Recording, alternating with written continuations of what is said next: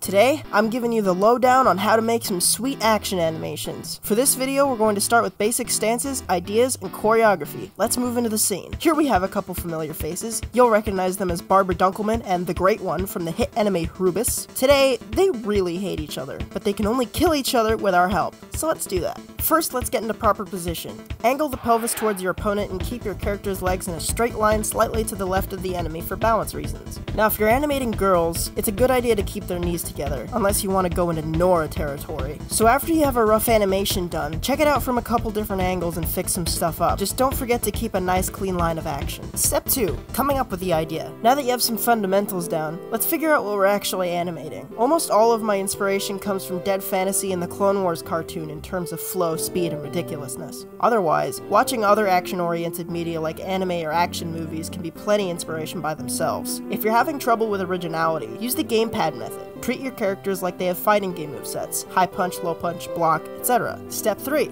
Choreography. To actually start putting moves together, you can try a couple different techniques. If the fight's gonna run long, I'd draw it out, as seen here for an animation I haven't finished. But if it's something simple like what I've done for the video, I can easily keep it in my head. When you start stringing together moves, make sure they flow into each other. You want to avoid sudden stops. Every move should lead into another move. Here's 2 different attempts at the same animation. One where Pyrrha stops herself after her swing, and one where she spins into it. Major difference. Quick tip. Spinning is a good trick. While you're doing this, don't also forget that your characters aren't part of a hive mind. Every movement should be considered an individual decision made by the character. At the same time, don't forget that your characters are trying to hit each other. Keep in mind what your character is trying to hit when they attack, and what their opponent will try to protect. If your idea still seems kinda lackluster, throw in a wild card. Here's an example. Things look cool. Could be cooler though. There we go. Try that on for size, Pyrrha. Step 4. Animation. Listen, man. Anyone can tell you how to animate. It's everywhere.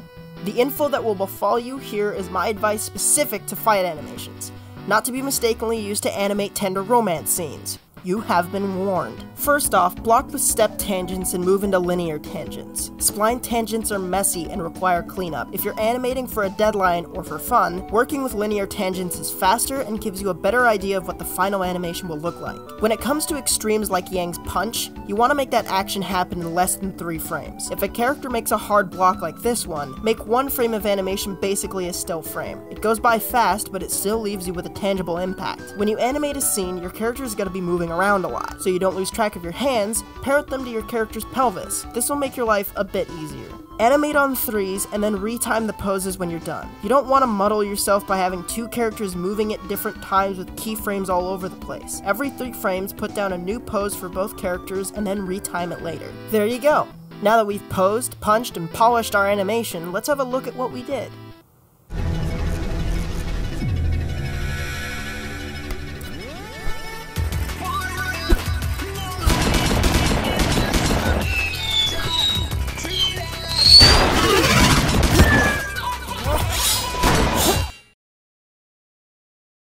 Wow. Can you say fight animation prodigy? In all seriousness, I hope some of this was helpful. All the fight animation tutorials I can find are in 2D, so I figure I'd corner the market on 3D ones. If there's anything I brought up in the video you'd like to hear me explain in more depth, let me know in the comments. I'm constantly checking my notifications. There's a good chance I'll respond. Special thanks to my patrons Aurum, Cramium, Hal, Dark Abyssus, Marcos, Sarge, Katotaro, and Book Cannon, to whom I owe the video idea.